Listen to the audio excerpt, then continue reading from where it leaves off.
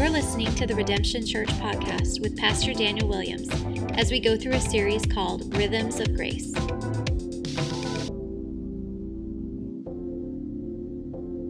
If I have not met you, my name is Pastor Daniel. I'm so excited to be continually teaching the Bible and studying this series of grace. And we've been in this season of teaching ourselves, our minds, what does grace look like in our lives? We focused on work and how work actually is a gift from God. He's given us gifts and abilities to build the church, to edify one another, but also to go into our world and to display that grace and that beauty of His mercy and love to other people. And then because we work, we get finances, and that's a gift from God and a grace of God to be able to excel in giving and bless people, not only our family and our friends, but our neighbors, and loving people through that grace of being good stewards. And so we're sort of talking about faith, we're talking about work, and what are the implications of that. And obviously it's easy to say, well, you know, I got a big raise, that's grace, the grace of God, a gift of God. Okay, great. When things are high, it's pretty easy to say, oh, the grace of God. But what about those things that are low, or those things that may go against culture? And so we're talking about work, and we're talking about money, and we're talking about real life and parenting and family and all this different stuff. And you have to come to this conclusion that there's grace in all. James 1:17 says He is the giver of all good gifts. And one thing that He gives us, God Himself, is rest. And so the next thing that we're sort of focusing on in this series is Sabbath, a Sabbath. A 24-hour block of period to rest, to trust that we are not God and He is. And what does that look like? What does the Bible teach? And so if you have your Bible, turn to Exodus chapter 16. It's in the very beginning of your Bible. There's Genesis, there's Exodus. If you need a Bible, you can raise your hand. We'll give you a Bible. And if we have given you a Bible, I think it's page 58 in the Bible we gave you. And so just so we're on the same page, this is a great definition. There's many definitions of the Sabbath, but this is one by Pete Scarazzo. He says, Sabbath is a 24-hour block of time in which we stop work, we enjoy rest, we practice delight, and contemplate God. The Sabbath is so much more than just a day off, and you're going to hear me be saying this over and over and over again, that God has actually placed in a weekly rhythm of our lives to rest, to stop, to contemplate, and to even just enjoy His grace. That we're delighting in God and just enjoying His grace. And so I want you to understand the Sabbath just isn't a law. It isn't just a rule. As last week we looked at Exodus chapter 20, where God gave His nation Israel commandments and said, hey, you should do this. Don't worship other gods. Don't take my name in vain. Honor your mother and father. Don't have adultery. Don't commit murder. All these different things. We would say yes, yes, yes, yes. But there's this fourth law that God gave this nation, that they would be guided so that other people would see them under the lordship of Yahweh, God, and they would actually bless the nations. It's called the Sabbath, to rest, to have a holy day. And so we're going to look at Exodus 16, and this for two reasons. One reason is 16 comes before 20. That's math. You guys all know that, right? Many times we talk about the law. Last week was the Sabbath, a restful rule. And a rule is not what God is getting at. He's giving us this rule to bless us. It's grace. And so I want you to see the first time the Sabbath was actually practiced and commanded by God, and it was something that's not just this rule-based bound thing, but it's actually an opportunity to worship God. And it's found in Exodus chapter 16. And so today we're going to look at how the Sabbath is an amazing opportunity to party, to enjoy grace. And we have to do some prep work to do that. The Sabbath, preparing for a party, this awesome opportunity. And so what I'm going to do is I'm going to read this long section of Scripture. I think you can handle it because you are all adults. Some of you look smarter than others, but I think we can do this, okay? We're going to read 30 verses. And so what I'm going to do is I'm going to take this story and I'm going to read it to you. I'm going to give you some context as we go. I'm not going to have it all up on the screen, so that's why I'm wanting you to turn to your Bible. You could read along with me. Even if you don't have a different translation, it will somewhat be able to go. And we're going to sort of look at this story. Many times as Christians, we don't look at the whole narrative, the whole story. So I just want to read this to you and draw out points for you to understand and know. And so we'll read it, and then we'll pray, and then we'll study what does that look like, the Sabbath, taking a break to rest to stop work, to enjoy God, to delight in Him, to enjoy His grace, to contemplate who He is. And so we'll give you context as we go. Let's start in verse 1, chapter 16. They set out from Elim, and the congregation of the people of Israel came from the wilderness of Sin. Now, the Israelites were leaving Egypt. They got delivered by God. Okay? And it was between Elim and Sinai, and the 15th day of the second month after they had departed from the land of Egypt. I love how the Bible gives us details as well, like what day, what month, history, archive, like all this stuff actually happened. So when we go into the story, don't just think, oh, that's a made-up fable. This is actually real. And remember, Israel had been free from slavery, leaving Egypt. And verse 2, the whole nation, the congregation of the people of Israel grumbled. They complained against Moses and Aaron in the wilderness. And the people of Israel said to them, would that we had died by the hand of the Lord in the land of Egypt, when we sat by the meat pots and ate bread to the full, for you have brought us out into the wilderness to kill this whole assembly with hunger. Things weren't going really well with the nation, right? They were hungry. Now, it's really weird because they just got delivered, but notice they're very quick to forget the things of God, and they're saying, I wish we were even back in Israel, because at least we can eat some bread and have some meat pots there. And so they were literally complaining to God who made them. Does that sound like any of you at one point, right? We're so easily to forget the grace of God, the goodness of God, but yet we complain, we grumble, and they even wanted to go back into slavery. That's how crazy this sin was. So, verse 4, the Lord said to Moses, behold, I am about to rain bread from heaven. He's about to make it rain. How awesome is that? He says, I'm going to make it rain bread from heaven for you.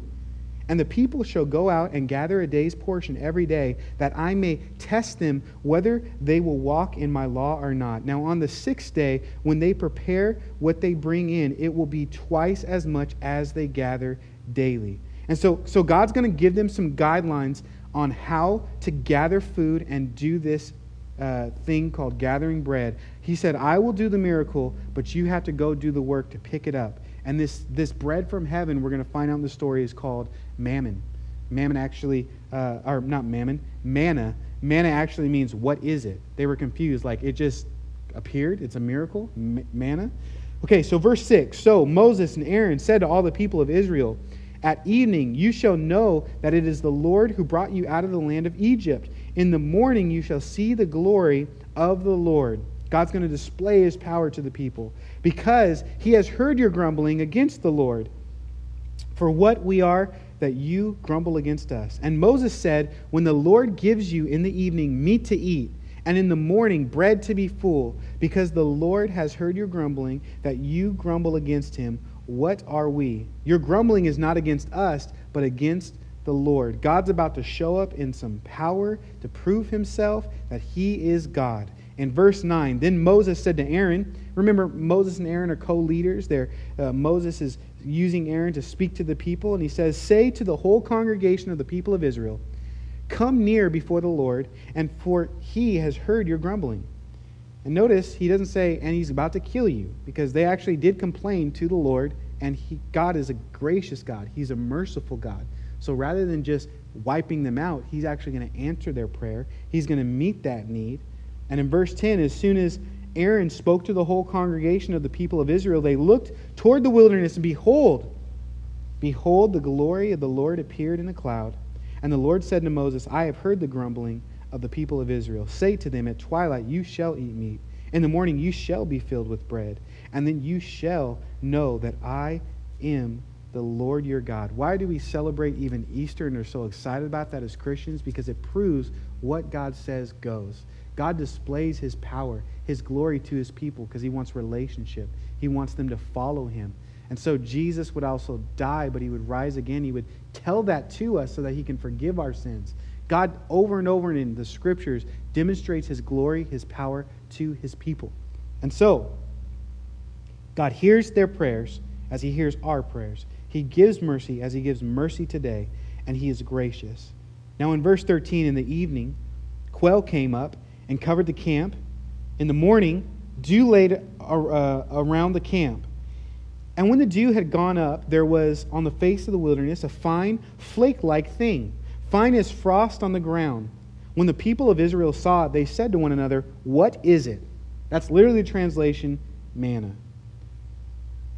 For they did not know what it was. And Moses said to them, "It is the bread that the Lord has given you to eat. This is what the Lord has commanded. Gather of it, each of you, as much as you can eat." Now listen, God is about to provide for their need with bread from heaven. He still does that. Jesus said, "I am the bread of life." You have a need, you have sin. Well, guess what? I'm going to come down and provide bread from heaven, but you must receive it. You must gather. You must come to me. Jesus said, "All who come to me, if you believe, you receive this grace." And so they have to take God's word. God would provide for their need, and he would provide his miraculous miracle, his provision would be sufficient. Did you know that Jesus is sufficient? Think about it. They say, just take as much as you want. Just eat. Be satisfied. Be completely satisfied. You can be completely satisfied when God provides for your needs. And so, for they did not know what it was. Verse 16, this is what the Lord commanded. Gather it, each one of you, as much as he can eat. You shall eat and take an omer. An omer is like 2 quarts or 2 liters, the translations say, according to the number of persons that each one of you has in his tent. So think about this. The amount would be different, but it would be enough for all people to be satisfied. It was sufficient. If you had 2 people in your household, you would take probably 4 liters. If you had 8 people in your household, you'd take 16 liters. But at the end of the day, everyone would be satisfied by this miraculous miracle that God is providing for them to prove to them that he is God. And the people of Israel did so, verse 17. They gathered some more, some less, because they were different sizes, different families. But in verse 18, when they had measured an omer, whoever gathered much had nothing left over, and whoever gained little had no lack. Each of them gathered as much as he could eat. And Moses said to them, "Let no one leave any of it over till the morning." But they did not listen to Moses. Some left part of it till the morning, and it bred worms and stank. I love that. It just stank. Disobedience always stinks, man. And Moses was angry with him. See what happens when you don't listen? It's not the best. It's always best when we obey God. In verse 21, morning by morning they gathered, each much as he could eat. But when the sun grew hot, it melted. This was an incredible thing that didn't just happen once. It was a daily system. Think about it. Picture it in your story. You're hungry. You're complaining against God who is holy. And rather than him wiping you out, he shows grace. He provides sufficiently for everyone in the nation. Just that's a miracle. But then it comes down, it melts away, and you're like, wow, that was incredible. All right, moving on with my life. Nope, next day I'm going to do it. Nope, next day. It started to become a system, a daily process. What was the reason why this was happening? Because it was an opportunity to test their faith so they can trust God. God was doing a miracle so they would trust him every single day and be overwhelmed by his goodness, by his grace, every single day. How many times do we have to be reminded that God's grace is for us every single day? The breath that we have, the sufficiency, the grace that he gives us, it is of him for us to be people of thanks, understanding and trusting who he is every single day. This is the system that God has given us, an opportunity for faith. Well, on verse 22, on the 6th day, this is day 1, day 2, day 3, day 4, day 5. Okay, now the 6th day is coming. They gathered twice as much bread, 2 omers each. And when all the leaders of the congregation came and told Moses, he said to them, "This is what the Lord has commanded. Tomorrow is a day of solemn rest, a holy Sabbath to the Lord." This is the first time Sabbath is mentioned to the nation of Israel. "Bake what you will bake and boil what you will boil, and all that is left over will lay aside, but be kept till the morning." So they laid it aside till the morning as Moses commanded them, and it did not it did not stink, and there were no worms in it. So if they kept it during day 1, day 2, day 3, day 4, day 5, it would stink, it would get rotten. They had to do that work every day, but on the 7th day, something different happened. God put in a system to actually have them work 6 days, and on the 7th day he would rest, but they would always have this manna, this miracle, this faith. But they would have to prepare for it. They would have to gather double the amount on the other day so they can enjoy that day 7 of solemn rest. Now, verse 27, you guys are doing so great. We're reading the Bible together. This is amazing. On the seventh day, some of the people went out to gather. Now, they just had instruction not to do this, but yet they're disobeying again. It's like they literally are experiencing a miracle day after day after day, and now they're not going to trust God. This is like all of us. But they found none.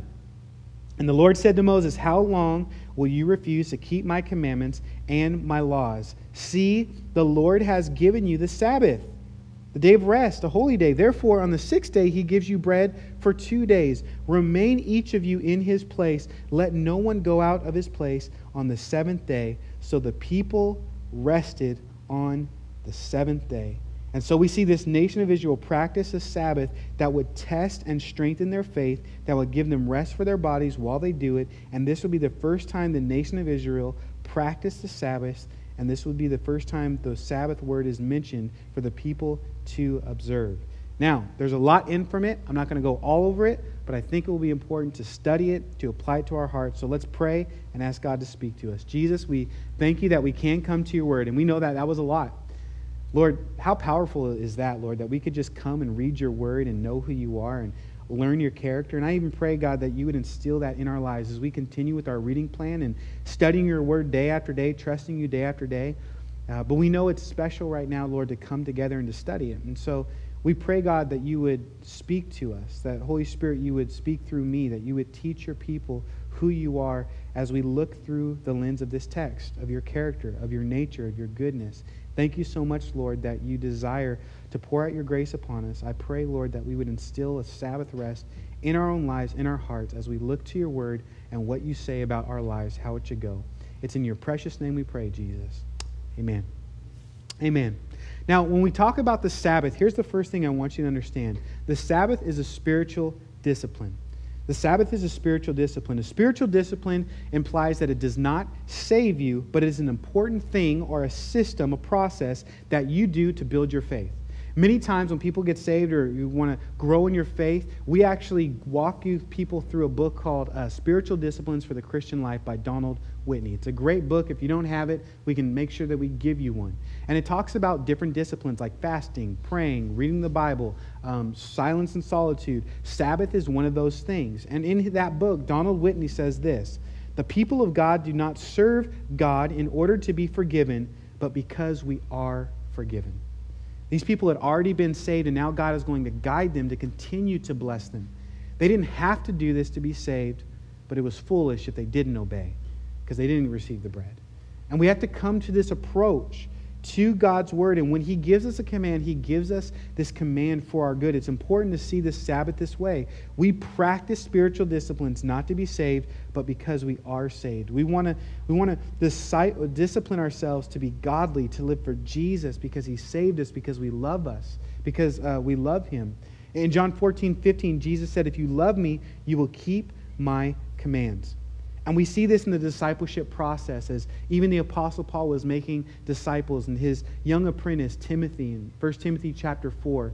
Verse 7 through 8, he would tell Timothy, have nothing to do with irreverent, silly myths, but rather train yourself for godliness. For while bodily training is of some value, godliness is of value in every way. It holds promise to the present life and also for the life to come. As believers, we want to please God. We want to obey him. Not because we have to, but because we get to. We want to train ourselves. We want to train ourselves to walk in his ways and to follow his word. And it values our life right now, but for all eternity. We desire to be godly because we love Jesus and want to be like him. It's a loving relationship that we have with God through faith. We're saved by faith. We're saved by grace through faith. Donald Whitney would continue to go on in that book, and he would say, in my own pastoral and personal experience, my Christian experience, I would say that I've never known a man or a woman who came to spiritual maturity except through discipline. Godliness comes through discipline. And so as we Sabbath, we're investing in our faith because it's a discipline where we obey God out of worship.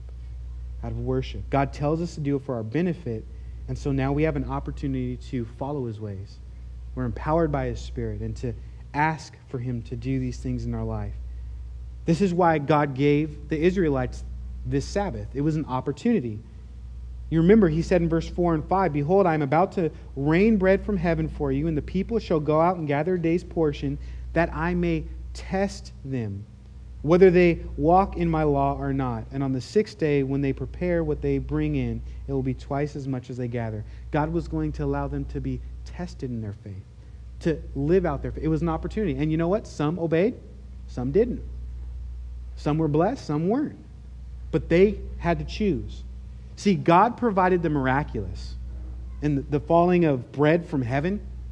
See, the ravens, okay, that could be a coincidence. Or not the ravens, but the quail. Okay, maybe that's like the common grace, we would say. But bread from heaven just coming and appearing, and then at the end of the night, like dissolving, that's pretty miraculous.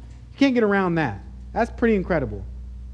But he still allowed people to do their part, faith. Did you know that the same is true today with the gospel? God does the miraculous. Jesus died and rose again for our sins, but he still allows us to trust in that word, to have faith. Trust him, to know his grace, an opportunity. So God is giving them grace, allowing them to obey, or to not, allowing them to practice faith, because it happened day after day after day. And if you know the story and you read on, it's going to happen more than just a week. It's going to happen for multiple years. And we are to live our Christian walk from faith to faith. And so the Sabbath takes faith, like any other spiritual discipline. Practicing a Sabbath day takes faith. The Bible says it's impossible to please God without faith. When I Sabbath, I trust that God is who he is and I am not. That my identity is not in all that I can do, but I have to rest and trust that he is sovereign and he is in control. And in our society in America, where we're workaholics and we reward going above and beyond and just pushing it and working and working and working and always going and going and going, it's hard for us to understand this. And this is why it takes faith. But you have to understand, it would be hard for them to understand this as well, even more so. Because they were like from an agricultural society, farming. So literally, there are verses in the Bible, if you do not work, you do not eat. They had to like trust, I'm going to have to take a day off, and I can't like mine the field and do these different things. I'm going to have to trust God so much so like with my life. That's probably the point. He wanted them to know that he was God with their lives. That it wasn't just a religious system, but there was a person behind this miraculous thing happening.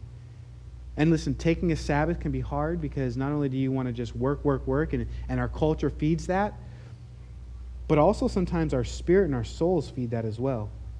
Because when I relax, I have to slow down and I have to process. Remember, taking a 24-hour time to contemplate God, to be a people of things, to say, God has done this in my life, and what are the mistakes, and how can I confess and repent of these things? See, sometimes we like working because we want to prove ourselves, but sometimes we like working to distract ourselves. Sometimes we like giving rather than receiving. And when you stop working, you're not producing anymore. You're being. That's why we call us human beings. And when we just stop, we realize we're not that great. We're not that perfect. We're not amazing. And that's a beautiful thing, and we need that. Because in those moments, God tells us he still loves us. That we don't have to be totally perfect for him to love us. That while we were still sinners, Christ died for us. He cares for us. And there is an epidemic and a problem in our culture today where you can read studies about dopamine and how we run off adrenaline. There's a lot of studies with CEOs that can't stop work and workaholics. And we struggle this in our society because we reward those things. But God is saying, slow down. I want you to actually enjoy the grace of the life that I gave you. Sure, 6 days you're going to build a life and you're going to produce, but on the seventh day, it goes back to creation. God rested. He enjoyed what he made. Oftentimes, God is actually pouring out grace, like in our family, but we don't even take stop to like enjoy that grace.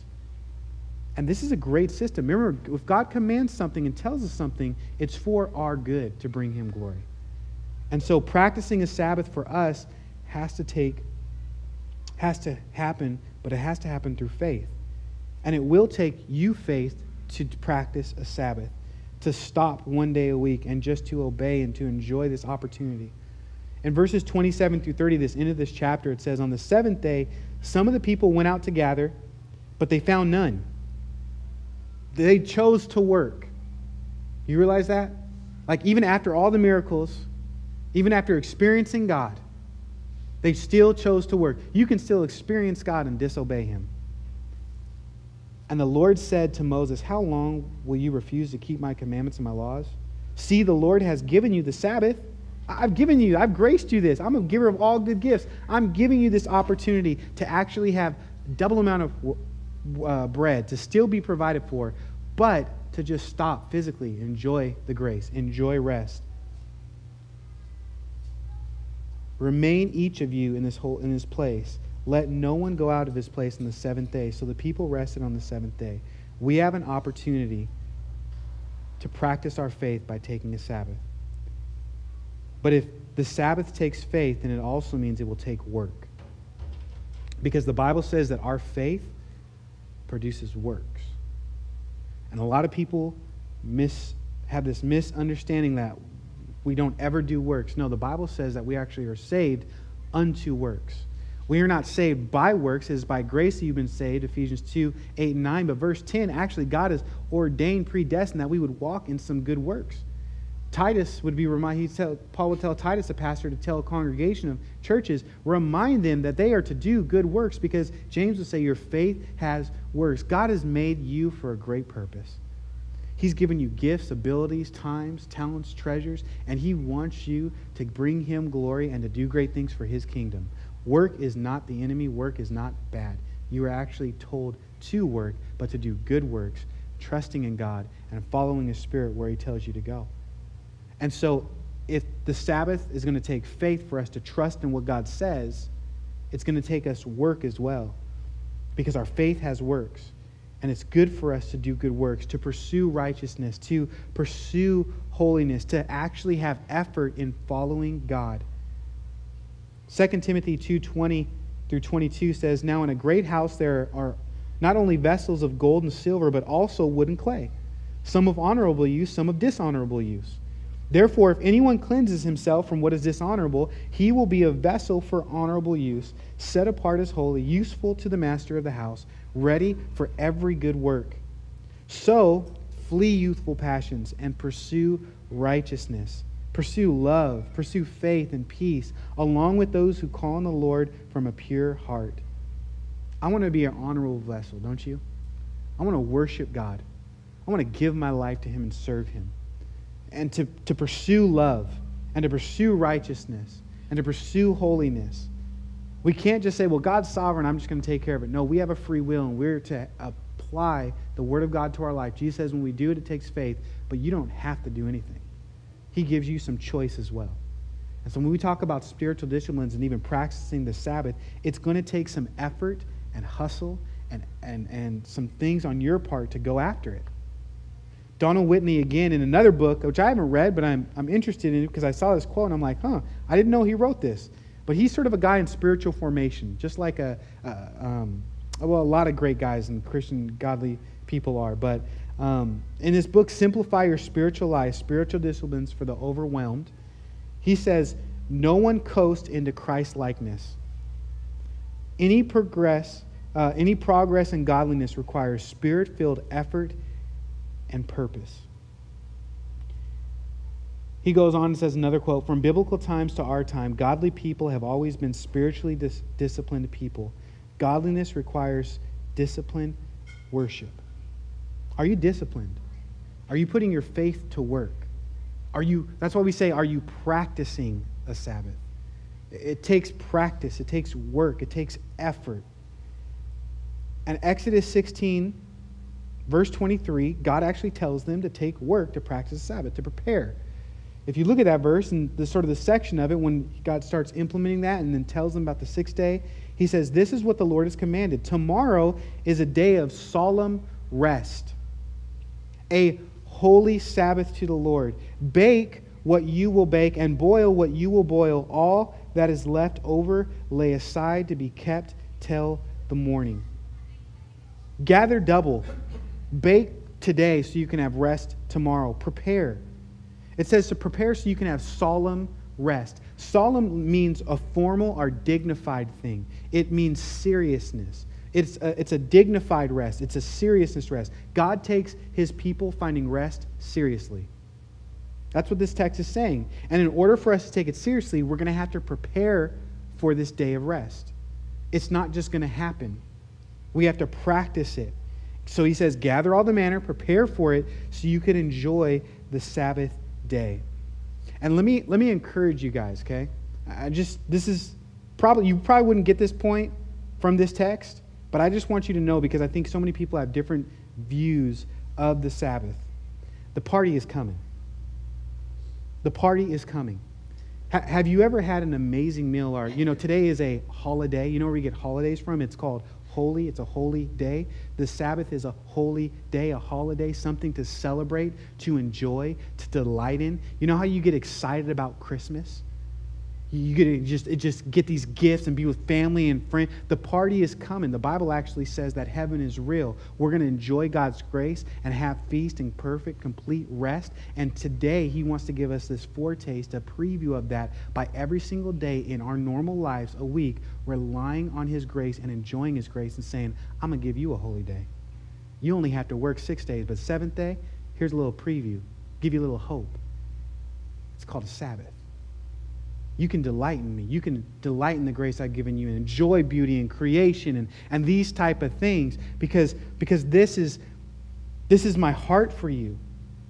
Listen, the Israelites had to gather double, and we may have to pay bills during the week. We may have to do other things to prepare to take one day off. But it's worth it. It's worth it because the Sabbath day is supposed to be a delight. It's like prepping for a party. It's like prepping for a party. It's important to understand that we celebrate the Sabbath. We celebrate God's grace, that it's a delight, it's beauty. This rule was not to be a killjoy. Y'all know what I'm talking about, right?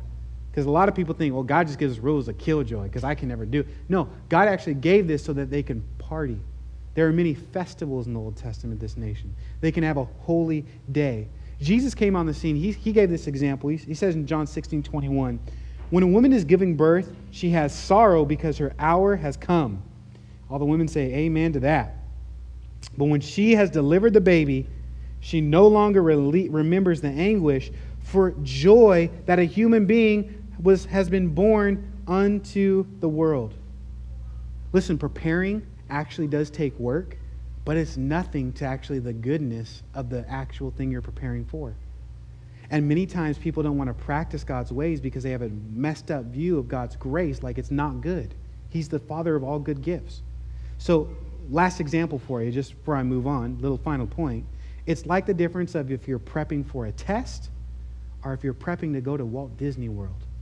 See, I have a 9-year-old and a 12-year-old, okay?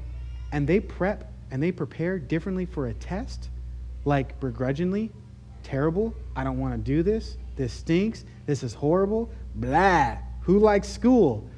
But they sure are delighted and start prepping way in advance to go to Walt Disney World, don't they? Because then oh man, it's out no school. I got to hang out. We get rides. It's a delight. It's amazing. That's the difference, my friends. There is rest for us. There is delight. There is grace. And we are so busy. We're so caught up trying to prove ourselves. And God's like, you don't have to prove yourself. I just want to give you grace. I want to give you rest. I want you to enjoy. I take this thing seriously. It's called a party. It's called grace. It's called delight. If you don't view the Sabbath as a joy, as a party, it will be hard for you to prepare. This is why we say a Sabbath is a 24-hour block of time in which we stop work. You don't work. You enjoy rest. You practice delight and contemplate God. This day is holy, it is blessed, and it is a great day, and it is worth our prepping for a party. Because the Sabbath is a good day, and it's good for us. God actually made it in our DNA, in creation, that we would trust Him, and isn't that a good thing? When we don't practice Sabbath and we don't practice rest for our bodies, can I just tell you there's bad consequences? You may or may not heard of this man. His name is Randy Gardner. Anyone know who that is? No? Yeah, neither did I. But as I was doing some research and even talking to my son, he would bring up this story. He's learned this at school. He was born in 1948, and he has the record holder for the longest human who has gone without sleep. Okay? So in 1964, Gardner was a high school student in San Diego, California, and he stayed awake for 264 hours, 0.4 hours, okay? That's 11 days and 25 minutes without sleeping. Can you just imagine that? You're just shaking your head like, I just want a nap right now. This is terrible. Yes, they did this as an experiment, and there was doctors under it, John J. Ross, who actually monitored his health, and he reported serious cognitive and behavioral changes. This has included moodiness, problems with concentration, a short-term memory, paranoia, hallucinations. On the 11th day, when he was asked to subtract 7 repeatedly, starting at 100, he stopped at 65. And when asked why he had stopped, he replied, I had forgot what I was doing. When we lack rest, sleep, neglect our body, there are serious consequences. I know this personally. For most pastors that get burnt out in ministry, the spiritual disciplines, they stop practicing and stop worshiping and don't take a day off, try to do too much, being like their God, and they end up burning out. Listen, God has given us limitations, and it is for our good. In verse 24 through 26, it says, so they laid it aside till the morning as Moses commanded them, and it did not stink. It didn't stink. You know, you can get so burnt out that Jesus becomes a burden to you. He stinks. The bread of man, this miracle happened, but they were so caught up in working and doing, they forgot their identity, and it actually affected the nutrition that they needed. And there was no worms in it. When they rested, when they took time to enjoy the miraculous miracle and the gift that God gave, Moses said, eat it today, for today is a Sabbath to the Lord. Today you will not find it in the field. 6 days you shall gather, but on the 7th day, which is the Sabbath, which is holy, there will be none. God set up limitations for the Israelites, and he set up limitations for you and for me to rest, to enjoy him, to have a Sabbath. Donald Whitney said, love God, and within the limitations he has sovereignly placed in your life at this time, do what you can. Love God, do what you can. Let me give you some practical tips if you're wanting to implement a Sabbath. What does that even look like? This is something that I practice with. This is something that I do every week, my family. But the first thing I think that you have to have is just have a biblical conviction.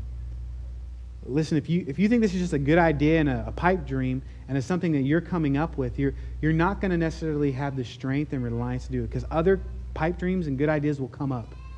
Other people's pipe dreams and good ideas will come up. But if you believe that God has put this in his word and for you to practice it and that you can obey this, that this is a worship issue, it will actually help you to guard, to prep, to fight, to actually take 24 hours to rest in God. Because this will be hard and it will be work, especially when you first start this practice. But then I would say be very practical. I'm talking about pick a day. Schedule it out. Put it in your rhythm. You notice how it was every 7th day. One of the reasons I choose Monday is because it's very practical for me. Most people, because I'm a pastor, I deal with people, and so I love what I do. I love counseling and studying those type of things, but most people are very busy with work. On Monday, they had a long weekend, so they get back to work. So that's probably the best time for me to take my day off, because most of my work involves people, involves you. And most of you guys go to work, so I could actually take time, and that's probably the best day for me to take off. Plus, just physically, I'm very tired after Sunday with setting up, waking up early in the morning, prep. I don't know if you noticed, this is like work for me. It's the most best job ever, but it's still work. I got to tear down, and afterwards I do some other stuff, and sometimes I have night meetings. Like Sunday is a work day for me, and so I chose to take Mondays off to be practical, because I need to seek God. I need to enjoy fellowship. I need to have a day. And you know what? You get to seek God. And so I would say pick a day. And for most of us, it's probably going to be Sundays. There's a reason why the church has a weekly rhythm to it. Because Sundays is a good day to practice Sabbath because that's when most services are, and that's great. Because what are you supposed to do on a Sabbath? Well, you're supposed to seek God, worship Him, sing, be in fellowship, have laughter, enjoy other people. You get to do that at a service, don't you? You rest, you come, you get fed the Word. Sundays seem like a different day, almost like a holy day. It's like it's different than just a day off. And so whether it be a Sunday, a Saturday, a middle of the week Wednesday, I would tell you to choose a day rather than being like, oh, today's Tuesday, and this week I'll do a Wednesday, and next week I'll do a Friday. You'll get all messed up. It's good to just have that rhythm every 7 days. The next thing I tell you to do is tell others to be accountable. Accountability helps us grow. That's why we want you in community groups to hold each other up with loving accountability. I personally tell people, Mondays, I don't work. It's my day off. I take my Sabbath there. So people know. You all know in the church, Mondays, oh, he's not working. I'm going to call him on Tuesday. Or if I don't check my email or get back to you on a Monday, it's because I practice the Sabbath. I don't usually check my email. I usually don't do church work. And I've tried to help myself by telling other people, this is when I'm doing this. So they understand, so they know. The next thing I say is, if you have a Sabbath day and you've picked a day and you're telling other people, make some plans. I personally don't like just sitting around. Do you? Like, I'm type A, I'm an extrovert. I like, sitting around sometimes doesn't replenish me. And if this was all the Sabbath is just sitting and staring at the sky, I probably wouldn't keep it every week. And some people get a skewed view of Sabbath. It's to enjoy God's grace. And so do things that you enjoy. Have you ever thought about that? What are some things you love golf? Do you love the ocean? Do you love, what do you love to do? Do you know that I often go to movies with Laura on my Sabbath day? Because she just really loves theater and art and movies. So I'm like, great, I love being with you. It's perfect. We do things that we enjoy. So usually I sleep in. I take a nap. I work out at the gym longer on Mondays. I go on dates with Laura. I spend time with family, invest in relationship, have friends over for dinner. Things that Laura and I just enjoy doing. I even will order a book and I usually read. Like, Laura loves sitting at the house doing nothing, so that's when I usually read a lot more because we're just sitting there. She's just relaxing, and I like to read, and so I'll read the Bible more for a few hours, pray, just be there. But make some plans. Enjoy. Like, what do you have to do? How do you have to do that? And that goes to my next point. You have to prepare. Because if you want to read a book tomorrow, well, you better Amazon Prime it this week to get it here before Monday. You know what I'm saying? If you want a great meal, then go to a store. Now, listen, I'm not saying that you can't go to the store on your Sabbath. Actually, did you guys know there's a new Publix just a mile away that opened up? I went there just for fun. Now, that may be dreary to you, that may be terrible to you, but I was just like, oh, this is a new Publix, I'm just going to go. Oftentimes, I actually mow my lawn on a Monday. You may say, well, you're not supposed to work. Well, guess what? That's not work for me. I sit in the office all day. While you guys are enjoying your life and on the beach, I'm like studying the screen, studying and praying and having meetings. I'm like, oh, it's sunny again. Oh, it's sunny again. So I want to go outside, so I mow my lawn. It's nothing like work. I can actually set aside an hour and get something done. It's amazing. Whereas, like, the stuff I do, it's all head work and knowledge and this and that, and you sometimes never see your fruit. So you got to understand, like, how are you going to prepare? Who are you going to invite over if you want to have people over? Are you going to buy the movie tickets? Are you going to go and, like, what refreshes you? What preparations do you need to make that will refresh you in your Sabbath? And here's another one. Practice rest. This is a hard one. Let me just warn you. At first, this will be really hard for you to do.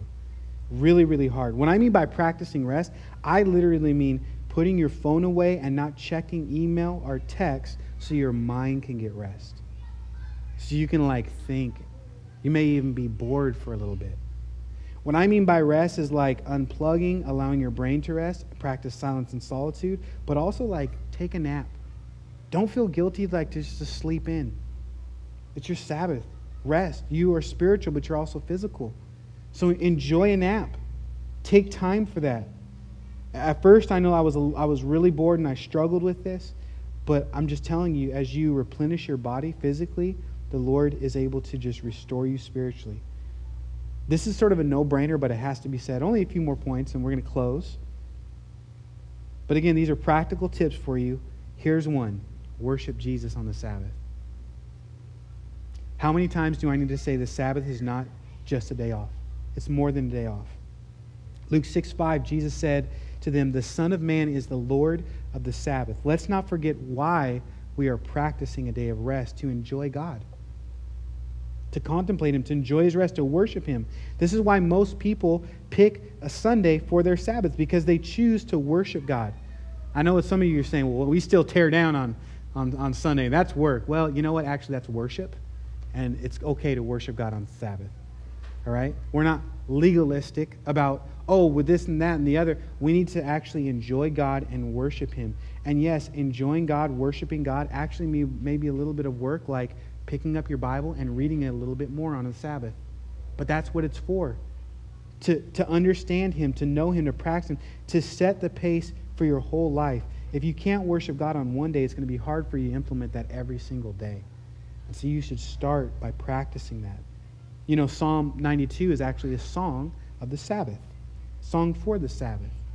There is scripture, having prayer walks, having fellowship with God. These things, we need to practice and implement those things in the Sabbath. It's not just a selfish day for us to indulge, but also one where we actually find our hope and satisfaction in Jesus. Lastly, be about a relationship, not just a rule. It's relational. I think our posture needs to be about pursuing Jesus, not just having a rule. And what I mean by that is there's grace in Jesus. Things come up. Okay? Just 2 weeks ago, I was at a conference on a Monday. So it was, should I not go to this conference? Should I not? No, I knew it was coming. I still had a great meal, still enjoyed it. That's what I find good. Was it work? Sort of, yes. But then at nighttime, I still hung out with friends, did some things. Emergencies, pastoral emergencies especially. You know what?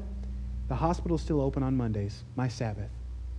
And you know what? I still sometimes answer my phone if there's an emergency, and still will work, and still things come up. But Jesus said, what is your posture? What is your heart?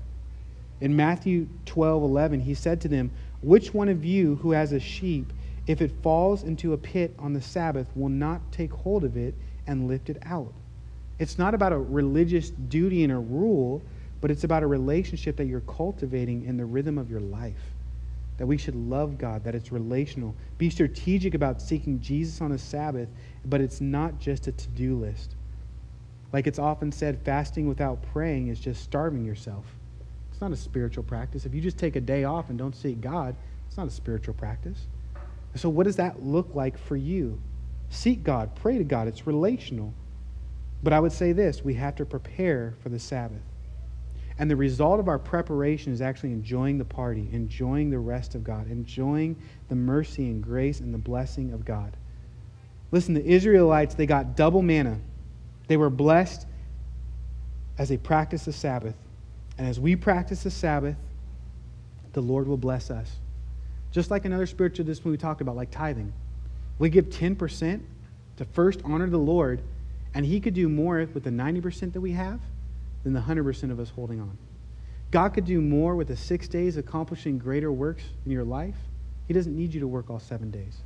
He doesn't want to just have you producing. He wants to minister to you to receive. And so we think we have less because we do less, but we actually have more, and we're blessed by God when we enjoy His rest. God is the giver of all gifts, full of grace. He didn't wipe out those Israelites, even though He could have for complaining, but He actually provided manna, bread from heaven for the Israelites to bless them, to give them life. And He does the same thing for us. God could have and should have just wiped us out for our sin. We're imperfect people. We do produce some things, and they're always not the perfect thing. They're always not glorious. Sometimes they're wicked, and they're evil, and that's in our heart. And there's a price to be paid. But God is gracious. He set for us the bread of heaven, Jesus. For the bread of God is He who comes down from heaven, Jesus says, and gives life to the world. And they said to Him, Sir, give us bread always. Jesus said to them, I am the bread of life. Whoever comes to me shall not hunger, and whoever believes in me shall never thirst. You see, practicing a Sabbath day, 1 day a week, won't truly give you rest and life. It's a good principle, And you're blessed when you apply Jesus' principles like any spiritual discipline or command. But true salvation comes in Jesus. And so first we need to know him, worship him. Because Jesus actually, the Bible tells us, is our true Sabbath, our true rest. And so as we partake and enjoy Jesus every day like they did the manna, God tells us that he'll give us rest for our souls, rest to our bodies, that we can enjoy grace. And we find our true rest when we trust in God and follow him. And so yes, it will take some faith, it will take some work, but Jesus is so worth it. Hear the heart of what a Sabbath is. A discipline is going to take faith for you to worship God. You have the opportunity to actually implement this in your life, to contemplate God, to enjoy rest, and give your body some time to process. As we worship Jesus, he will be sufficient enough for all of us. And so let's pray and let's remember how he gave his life so that we can have life. It's by taking communion and receiving his grace. Jesus, we thank you so much that we can worship you. We thank you so much, Lord, that you are alive, that you are king, that what you say says go. And God, we just pray, Lord, as we talk about rest and talk about just the Sabbath, Lord, we don't want to be basing our lives off a rule to be better and try harder, but out of worship, God. And we know, Lord, that you've given us this opportunity to worship you. And so help us, Lord, build our faith. Help us to trust in you.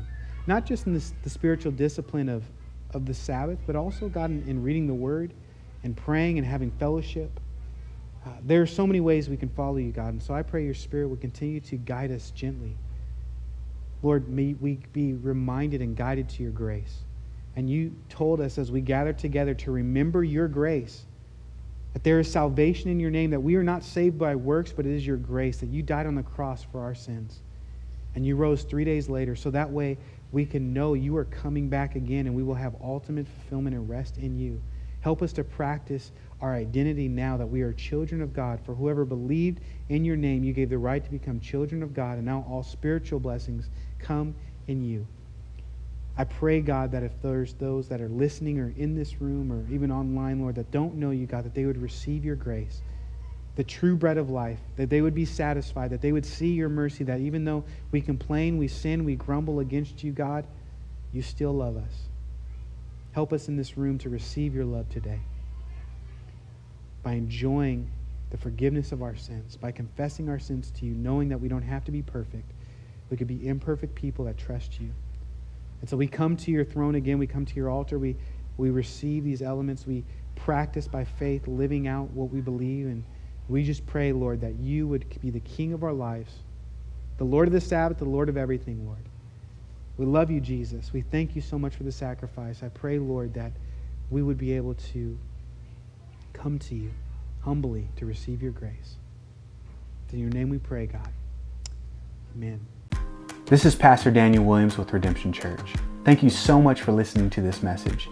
You can subscribe to this podcast via iTunes, Google Play, or YouTube so you never miss a message. The mission of Redemption Church is to pursue and to proclaim Jesus, and we would love to have you partner with us. Feel free to share these messages with your family and friends.